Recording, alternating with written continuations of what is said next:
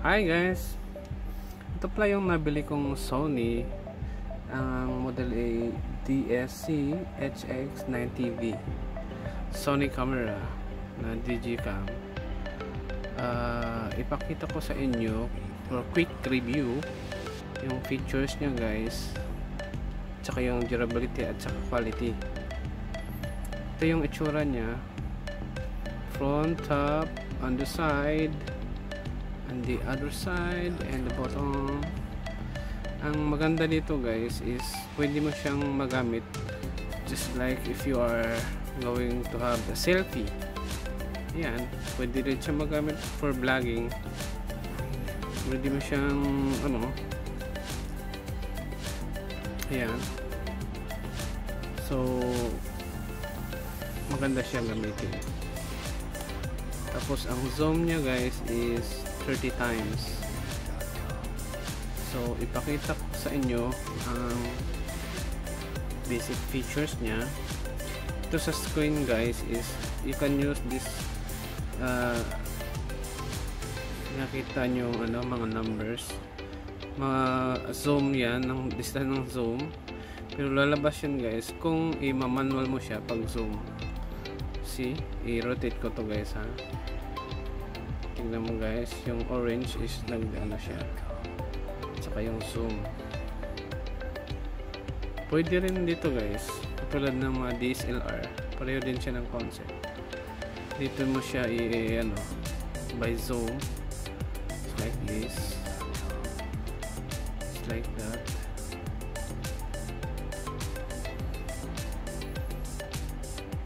Ang features dito guys, pakita ko sa inyo. Sa wireless nya, pwede mo siyang i-connect to your cellphone, smartphone, Android man yan o iPhone. Tapos pwede mo i-send sa computer through wireless, be on TV, one touch, NFC, airplane mode kung sakaling dundun kasi papawid sa aeroplano, airplane mode mo lang siya para ma-disable yung wireless, yung wifi. Tsaka sa number 2 ng wifi guys, meron siyang WPS, push, access point settings, and edit device name. Ito guys, na-edit ko na to, so okay na siya. And display MAC address, yung sa IP nya guys, sa reset nito. Okay, dito naman tayo sa camera settings. Ang camera settings guys, meron siyang image size, length niya is 13 meters, pwede mo siyang 7.5 meters, 2.1 meters. Ang ginagamit ko guys is yung malaki na aspect ratio. Ginagamit ko guys is 16 by 9. Pwede nyo magamit to 1 by 1, pero usually ang ginagamit ko vlogging guys ito. So ang quality naman niya, ang ginamit ko is fine kasi standard. So number 2, file format, ito yung ginagamit ko, MP4, record settings. Tapos ang ginagamit ko para hindi masyadong mabigat yung files is ito lang na 1920 by 1080, 25 pixels, 16 meters. Ito yung hindi masyadong malaki yung file. Tapos drive mode, single shooting, pwede nyo i-adjust into multiple. Number 3, meron siyang red eye reduction. So pwede mong i-on yan kung gusto mong wala siyang red eye reduction. Number 5 is interlock, RDF. Actually guys, di pa ito na subukan yung niya kasi kabibili ko lang din ito. So ang shooting tips guys, meron dito sa table of contents sa number 7, shooting tips. Meron siyang 7 ba to? 6, 1, 2, 3, 4, 5, 6 tips guys sa table of contents niya. Meron siyang number 1 is basic techniques for shooting. Open natin. Ito yung positioning, a subject of center. Ito yung ano niya. Hindi ko na lang isa-isa guys ha. Kasi kung makabili kayo, at least alam nyo na yung feature niya. Vertical or horizontal. Photos may present totally. Nakaspecify naman siya. Is to use lang. Be aware of light conditions. Yung sa basic techniques. Na ayun siya, avoid blurred photos. Maganda to. Avoid blurred photos. So i-adjust mo lang yan. Super panoramic photos. Meron siyang add effects. So pwede mong mag-add ng mga effects niya. Maganda siya. Portrait. Ito naman sa pangalan, portrait. Making children smile. Catching smiles. Focusing on family faces, group photos, recording subject in motion. Pag may mga motion na ano guys, pwede mo siyang ma-record. Emphasizing soft skin tones. Maganda din siya. So, i-open natin ng ano, ito guys. Catching smile. Meron na din siyang mga adjustment. Ito sa landscape.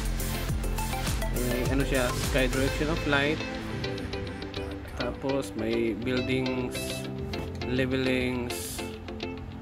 Sa buildings guys, yung pag shoot mo sa buildings, isubukan ko to isa-isa guys, tapos mag-upload ulit ako ng video para sa mga features niya. Tapos leveling, meron din siya using grid line compositions, tapos super wide angle, pwede mo siyang background, defocus control.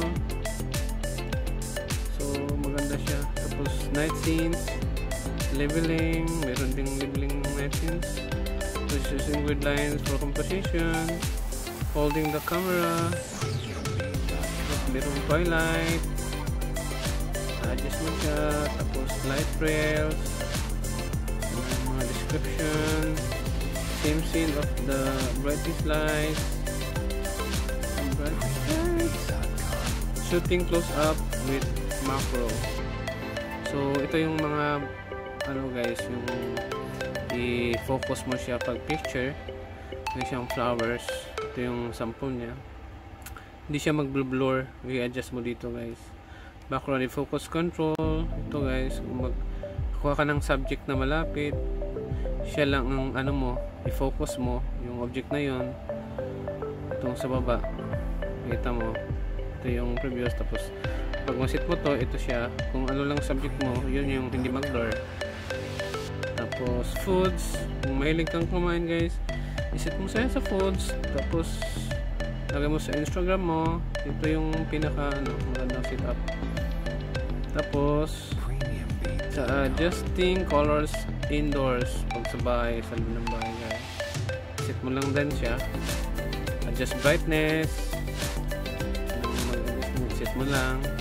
Tapos itong ano guys, yung before and after, kung ginagamitan mo na siya nito adding effects, maganda na siya. So dito naman tayo sa shooting a subject in motion. So guys, maganda kapag ang subject mo guys na kinukunan mo is moving siya, nagagawa kayo ng movies, shoot mo lang din siya dito. So makakuha ka ng ano, same angle kahit naka ano pa siya, yung naka motion pa siya. Using the lens focal length, ito hindi mo siyang maset. Movie like shooting, meron siya, isit mo lang din siya. Shooting interesting movies, maset mo din siya. Shooting presentation effect, so pwede kong maglagay ng ano dito, isit mo lang siya. Ito sa mga nilalagay niya dito, kulang siya doon.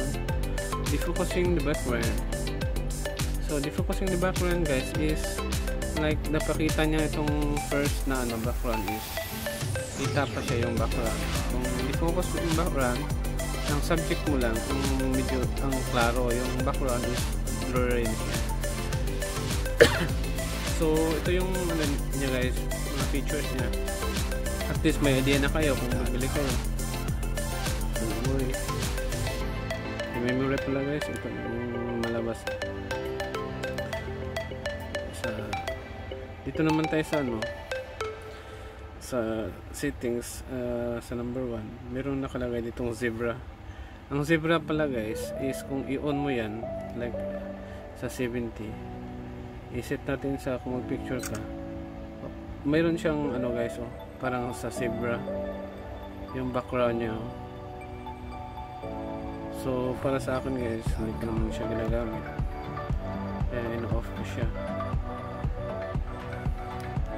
Grid lines, pwede rin kung gusto mong may grid lines, ganito lang siya guys.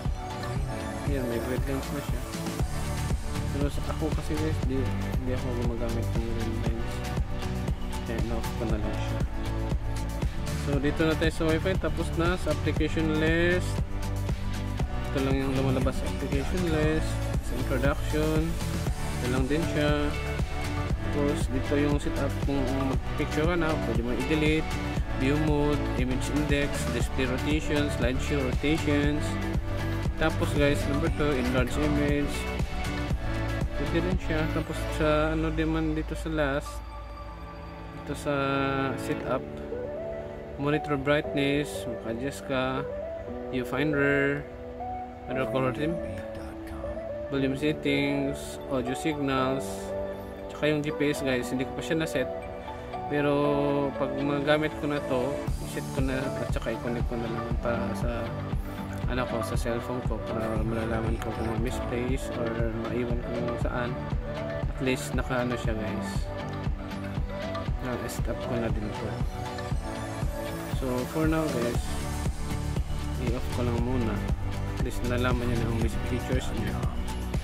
So okay guys, kapag meron kayong ano guys, comments lang kayo sa baba kung may mga gusto pa kayong itanong sa mga features nito, para ma-share ko sa inyo kung anong kailangan na ipaliwanag dito sa mga details din, saka sa price. Actually yung binili ko is ano natin, yung last 2 items na lang.